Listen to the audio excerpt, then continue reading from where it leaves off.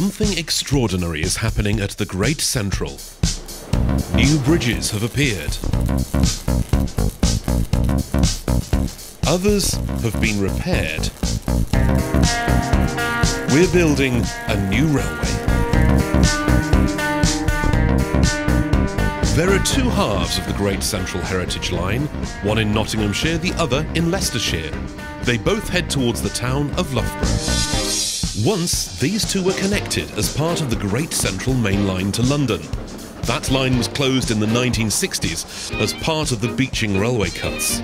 After closure, the section of line in these archive pictures was demolished.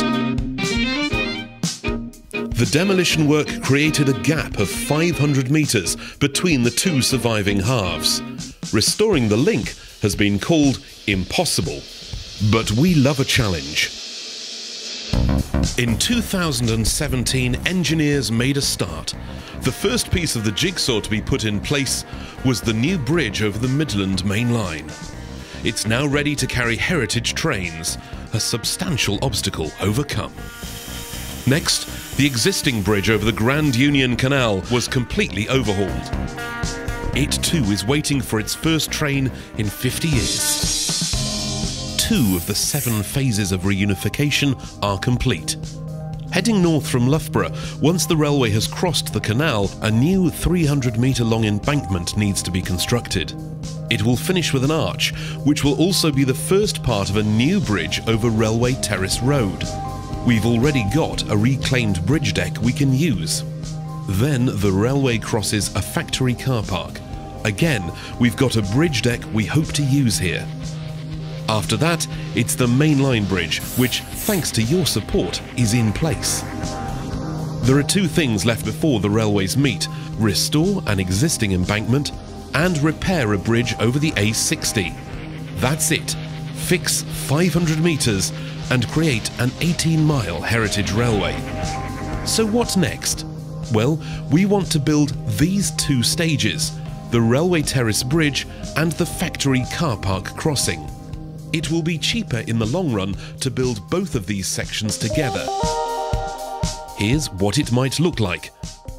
Crossing Railway Terrace Road, then the car park, and finally connecting to the mainline bridge. We're calling this bit the factory flyover. To pay for the 2 stages completed so far, we've raised £3 million. We have to do the same again, so we know it's possible. Do you think you could make a small monthly donation, please? £12 every month, the same as 1 cup of coffee a week, would add up to an amazing contribution over a year. We know you want to see boots on the ground again as soon as possible. So do we, but we need to have most of the £3 million in hand before we can push on. There are huge benefits to reunifying the railways. It will grow the East Midlands economy, safeguarding jobs and creating new ones. It will connect local communities together.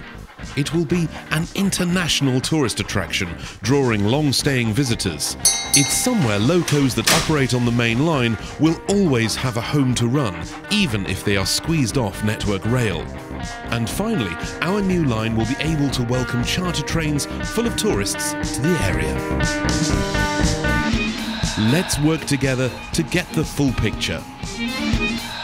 You've unlocked the dream. Now, let's finish the job.